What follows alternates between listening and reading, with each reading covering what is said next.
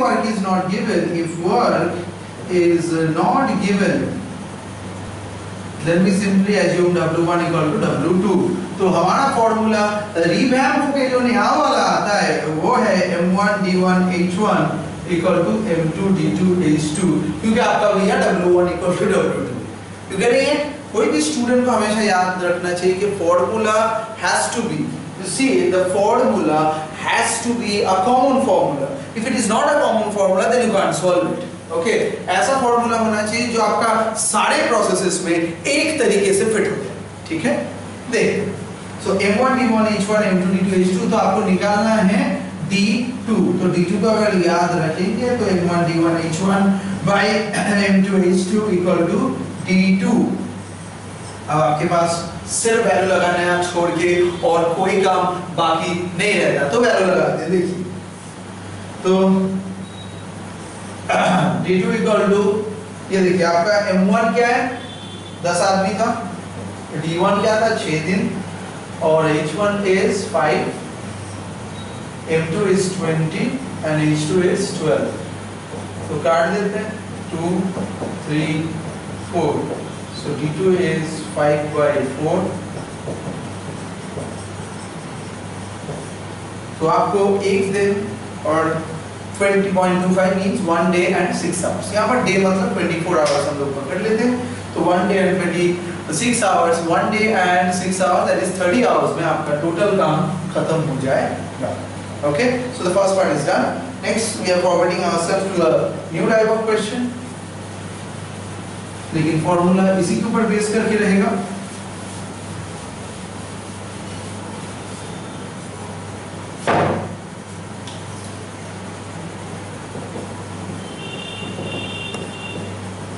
When amount of work is also given,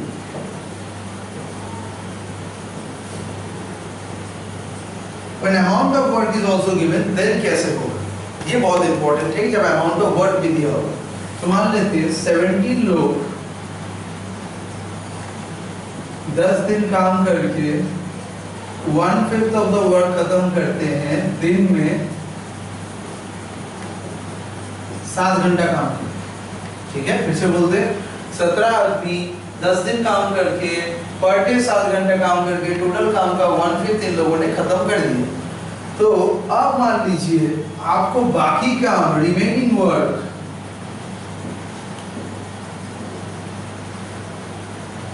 आपको करना है. If remaining work needs to be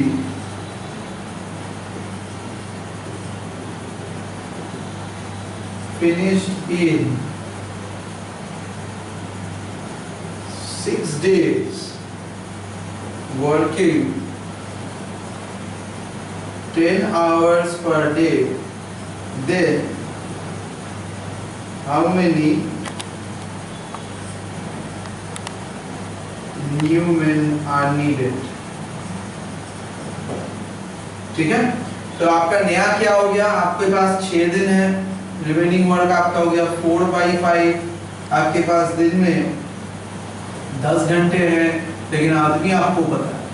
ठीक है, तो वही formula M1 D1 H1 by W1, इसमें फोकस कीजिए.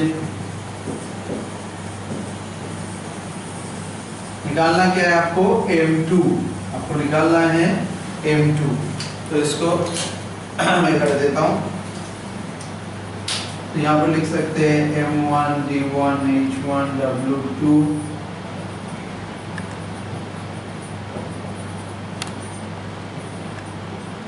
M1 का वैल्यू क्या है आपका, M1 का वैल्यू था आपका 17, D1 का वैल्यू था 10, H1 का वैल्यू था आपका 7, W2 का आपका वैल्यू है 4/5, W1 is 1/5, D2 का वैल्यू है आपका 6 और H2 का वैल्यू आपका 10. 5/5 आपका गया, this 5/5 is cancelled out, 10 is cancelled out, 4 into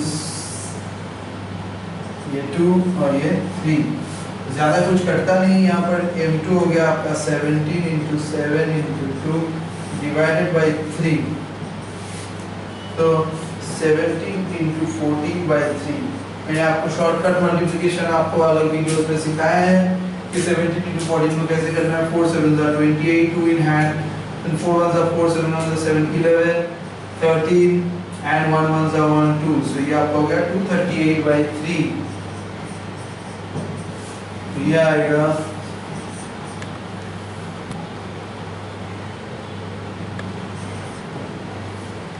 79.3।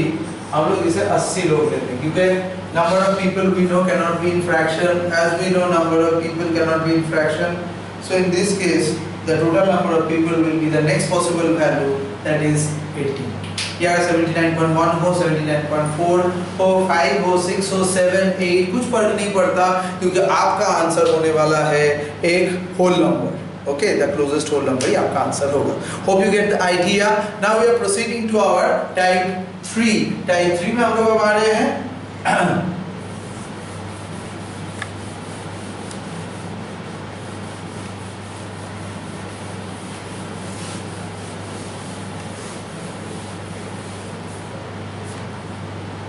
pipe and cistern।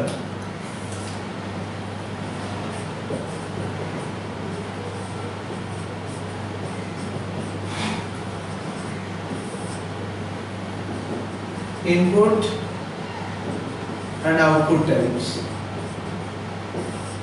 Okay, इसमें क्या होता है, एक से पानी अंदर आता है, दो से पानी बाहर जाता है, कितना देर में बंद होगा, कितना देर में आपका टैंक फुल होगा या एम्प्टी हो जाएगा। This is the type of question we will be facing. Let's see, input output के हिसाब से आप देख लीजिए।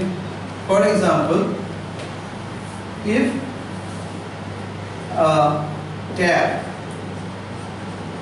Can fill a tank in 10 hours and another can empty it in 12 hours।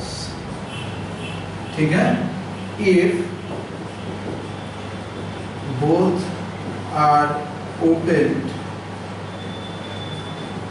then how long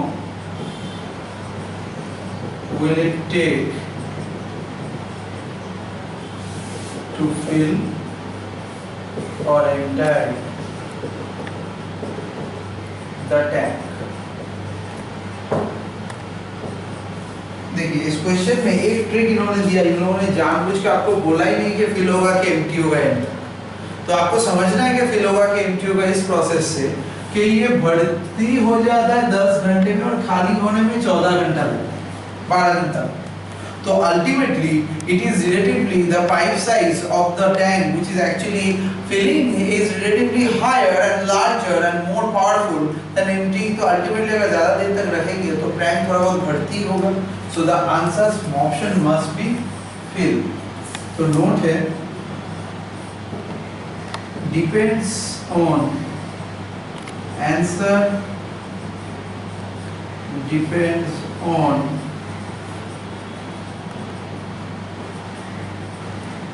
relative speed of two different taps। अगर सम जिसका ज्यादा powerful है वही होगा। तो यहाँ पर फॉर्मूला क्या है, so total time is 1/10 minus 1/12। ये आपका डायरेक्ट फॉर्मूला। अगर मान लीजिए आपके पास 3 टैप है, पहले इसको सॉल्व कर देते हैं। मैं आपको बोलता हूँ ये 1/10 कैसे आया, ये जो था उसको उल्टा कर दिया, ये जो था उसको उल्टा किया, ये भर्ती कर रहा है तो इससे पहले प्लस, ये खाली कर रहा है तो इससे पहले माइनस, और ये टोटल 1 फॉर्मूला में। ठीक है, तो आपको मिल गया 120, 60 में भी आ जाएगा तो 6 - 5, सो 1/60 आवर। तुरंत आपका आंसर आ गया कि 60 आवर्स में आपका टोटल टैंक भर्ती हो जाएगा। तो answer is it will take 60 hours to entirely fill up the tank. Now accounting में अगर ऐसा आपको पूछता है, if I give you another 3 tanks.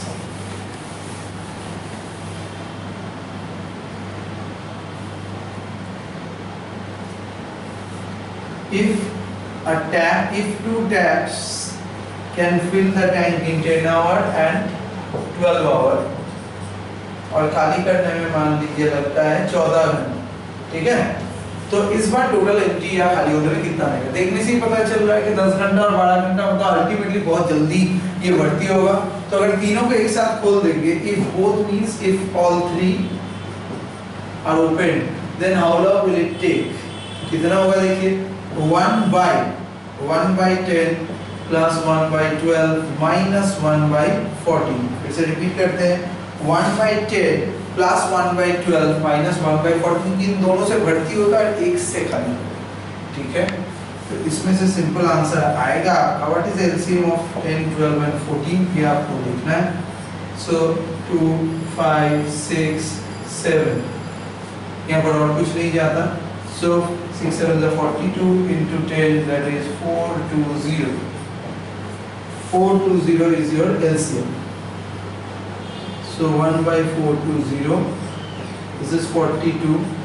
ये क्या होगा, अगर आप 12 यहाँ पर ले रहे हैं, अगर आप यहाँ पर से 12 ले रहे हैं तो 12 में यहाँ पर था, तो 12 into 42, 12 को आपको ऐसे इस तरीके से डिवाइड करके चेक करने, अगर आपको नहीं आता है एक बार के लिए मैं दिखा देता हूँ। तो 2 से आएगा 12 into 35, यहाँ से कैसे क्रॉस चेक करेंगे आप, 6 और 12 से 12 होता है तो बाकी दोनों जरूर होगा, ठीक है। 6 और 12 से 12, तो 5 7 35। 14 यहाँ से कैसे आया, 7 into 2 14, तो 5 6 30। ये आपका एलसीएम का सिंपल सा प्रोसेस है। तो यहाँ पर आप देखिए 40 और 30, 70, 77 से 30 गया तो 77 से आपका 30 गया तो ये आपका आता है 47 by 420, तो आपका आ गया 420 by 47 आवर। यहाँ से आप देख सकते हो it will be 9 point something. So this is the simple type of question to solve a pipeline system. Okay. So in this way we can solve all these problems very fast. Okay. अगर आपका 2 भर्ती होता है, 2 खाली होता है, उसमें भी आपका काफी आसानी से हो जाएगा। And these are the basic types of pipeline system problems with output structures.